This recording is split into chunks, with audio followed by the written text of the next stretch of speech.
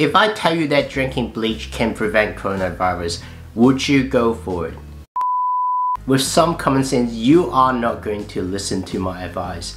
But unfortunately, a lot of the time, it's not as easy to tell if the advice is good or not. And here's $1 million question.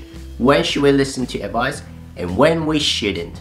Hello everyone, my name is Keith. So I create content about career empowerment for young professionals. If you find my video helpful, be sure to like, subscribe, and click the notification bell. I was really confused back then, and I believe this is quite a dilemma for many people. Some said you should listen to other people's advices because they can see things from a different perspective, so they can see the underlying problem. Some said you shouldn't be listening to other people's advice because they're not you. They don't know how you feel, and what works for them probably doesn't work for you, so their advice is probably not too applicable. So what should we do?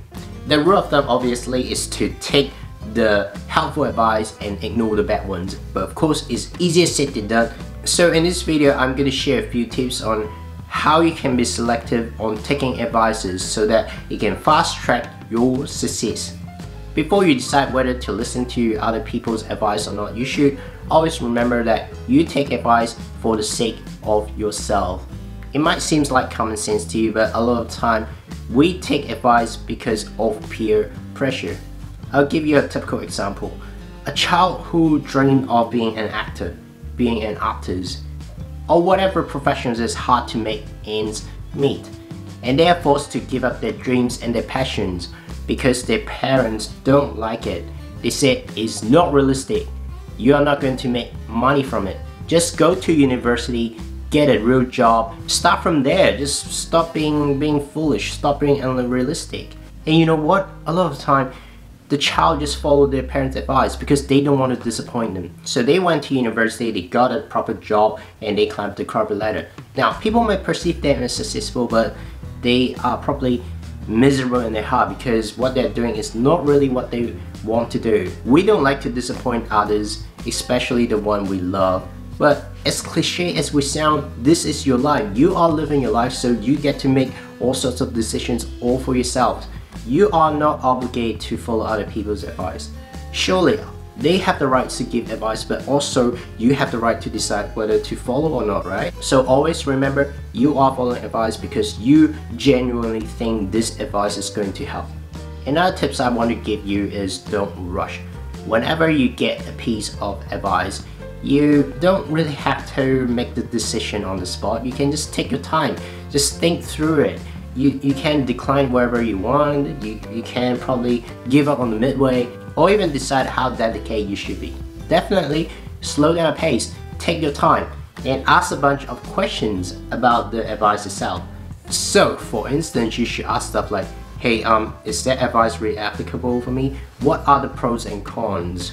Is their advice outdated? So you see a lot of time parents used to give like outdated advice. It might work for them back in, I don't know, like 50 years ago, but probably not right now. They probably say stuff like you should study hard, grades are everything.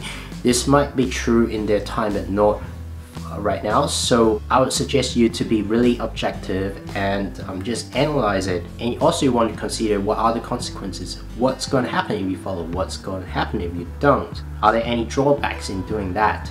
Is it reversible? If it is, then great. It's no big deal. If you fail, you can always just go back to the original state. I would say try to convince yourself first by asking a bunch of questions. If you're not happy with most of the answers, then chances are this is not a good advice for you. And of course, you can just move on and do something else. Now, apart from the advice itself, it's also important to consider who's the person that gives the advice. Now, of course, you want to listen to advice from someone who's more trustworthy, someone that has definitely achieved success previously by doing what they've been doing. And another thing is you want to make sure the advisor has the best interest in you. So either they're really close with you or you have paid them, so they want to see you to become successful. And of course, most importantly, have you been listening to their advice before and achieved some certain success? If their advice has worked previously, then I'll pay more credit to them. So you see, If you see the advices is more trustworthy, then I'll be more inclined to follow. And as I said earlier, forget about their feelings.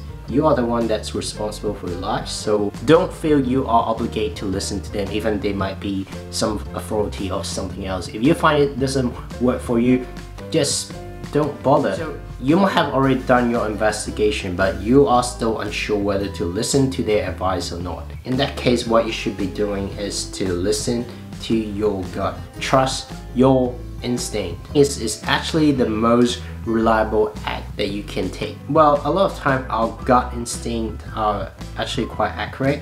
If it doesn't work, it's okay, you learn from it, and it's a lot better than regretting for not following, right? Trust your gut feeling and nothing's wrong with it. Now, in conclusion, whenever we feel stuck in our life, we tend to ask for other people's advice, and you see, sometimes their advice might be helpful for us, sometimes they are probably not realistic, not applicable for us.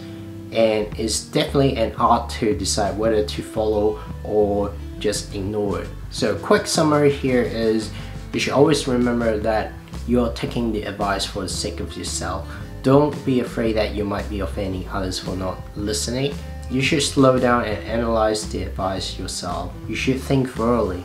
If that advice is going to be helpful for you, is that realistic? Is that advice timely? Is it up to date? And what are the consequences? And of course, also take note on who's the one who gives the advice. If it's someone that's dodgy, who has a bad reputation, I wouldn't listen to them. And lastly, sometimes it's not that easy to make the decision. Sometimes it's hard to tell if the advice is good or not. In that case, just listen to your gut. Your instinct is a lot more powerful than you think.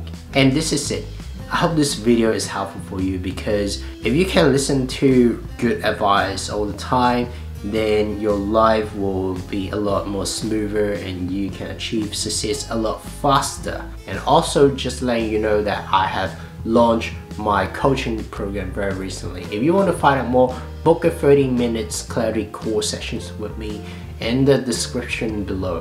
And that's pretty much about it. I'll see you again next week. Signing off.